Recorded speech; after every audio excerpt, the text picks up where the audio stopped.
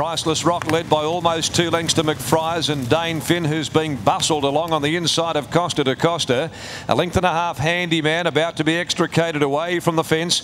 Then on the rail, Ken's Business, Killat, Black Grape. Further back behind them, Power Pack at the head of the other, 0 to 60. And down towards the inside, Jungfrau Girl in the straight. Priceless Rock booted away from McFry's. Black Grape runs on Dane Finn.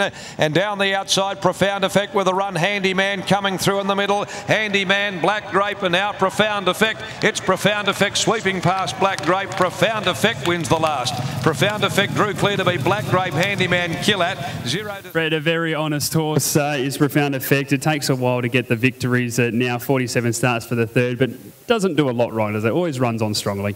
Look, he's more honest than good. And he doesn't win out of turn, but I thought ran a very good race today, and Randy gave him every chance, settled him early, probably got clear at the right time and got home good. What we saw in this campaign so far, the form lines around Stocks and Star Lightning in those races, was able to get back and run on strongly. So were you confident with the way that the day had been playing out that you were a chance in this final race? No, I couldn't be confident. I was just hopeful, and like I said, very pleased with the run actually. It was good for Randy, good for me.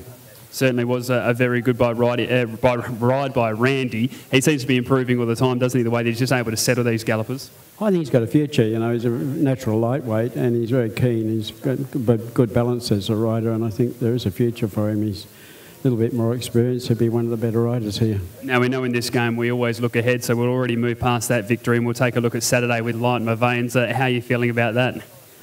Well, looking forward to it in a way, but I mean, it's no gimme. I mean, even though it was a group race that he won, it wasn't an extra strong field.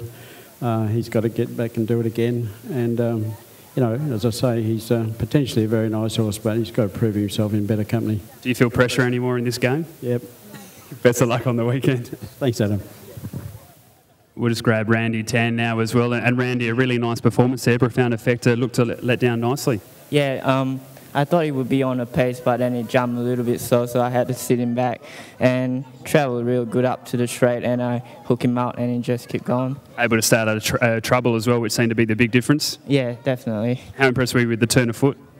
Very. Well done, mate. Good ride. Thanks.